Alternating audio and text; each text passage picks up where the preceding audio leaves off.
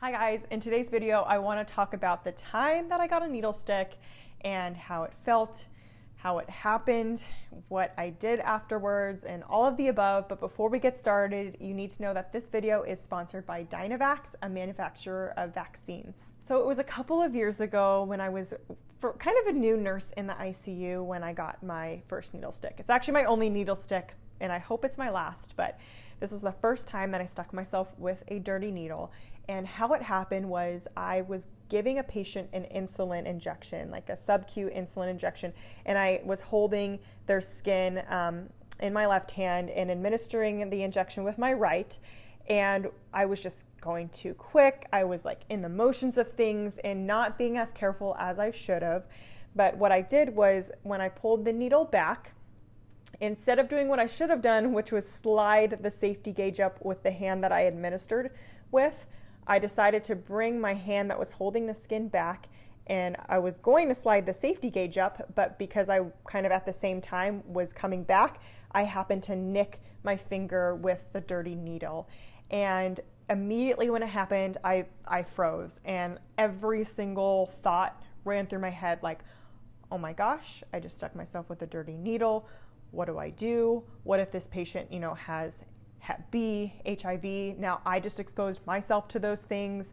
I was newly married at the time, and now if I have it, then I have to worry about exposing my husband to it, and we were talking about potentially starting a family, so now I got to worry about my future kids. And just every single thought was running through my head, and I was like, what do I do next? And my first thought was like, I was kind of embarrassed. Like, I was embarrassed to speak up and say anything because I was like, I'm a newer ICU nurse. Are people going to judge my nursing skills based on this? Are they going to think I'm reckless or careless?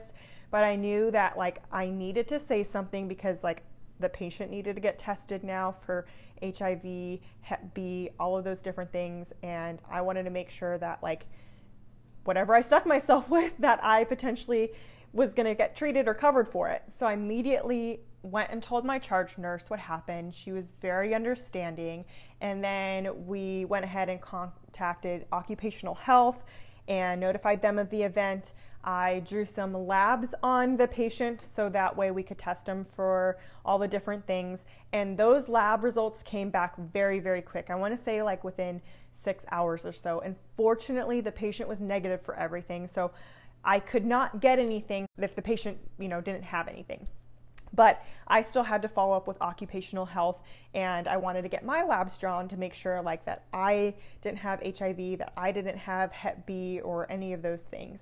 At occupational health, they drew my labs to test me for HIV, hepatitis B and C, and also my antibodies to hepatitis B because I had received the traditional 3-dose vaccine for Hep B. And fortunately, I wasn't positive for, an active infection of anything. But I was shocked to find out that my Hep B antibodies were actually negative. I didn't even realize that this was a thing because I had received the traditional 3 doses of the Hep B vaccine in a timely manner. I didn't realize that I could still test negative for antibodies. And I actually learned that there are a lot of people that are considered non-responders to the Hep B vaccine, meaning that if they get the vaccine, they still potentially don't form the antibodies, which means that you're still at high risk for contracting these things if you're exposed to them. So occupational health offered me a booster vaccine, and I got that. But then recently, a couple months ago, I got my labs routinely drawn for something else, and come to find out that I am still a non-responder for the Hep B vaccine, and I have no antibodies against it. This makes me a bit anxious and definitely extra cautious knowing that I am exposed to bodily fluids and whatnot in my profession every single shift, and that now I'm at higher risk for Hep B. And learning this made me wonder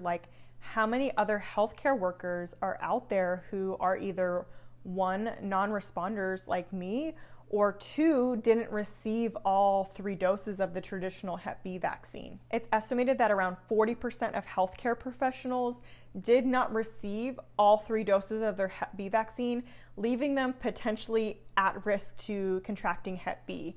and Hep B has been on an 11% increased rise over the last 5 years. This should be very alarming to those healthcare professionals who are working, because even though we're vaccinating against something, it's not showing to be adequately protecting healthcare workers. Also, healthcare professionals experience 600 to 800,000 potential exposures to hepatitis B and other diseases through needle sticks and splashes. As a nurse myself, I would like to encourage you guys to ensure that you are protected against Hep B. The traditional 3-dose Hep B vaccine can fall short and leave nurses and other healthcare professionals in a very vulnerable place. And nurses need to know that there are newer vaccine options available. We also need to demand a closer look at the Hep B vaccination options that are being currently offered to us. If any of this strikes a chord with you, I highly recommend going to the link questionmyprotection.com, which will be in the description box below,